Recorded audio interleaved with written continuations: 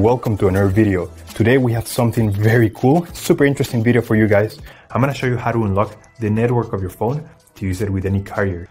This is gonna be useful if you wanna switch providers and use your phone with any other SIM card, any other carrier in any country.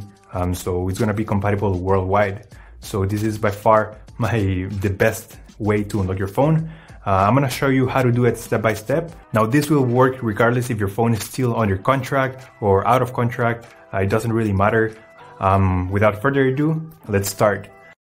So the first thing you have to do is to get your phone's IMEI number. That's like the serial number of your cell phone.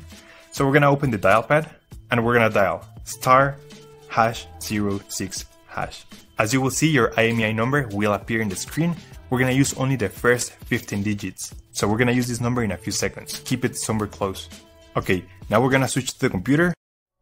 We're gonna use this website to request the unlock code to unlock this phone.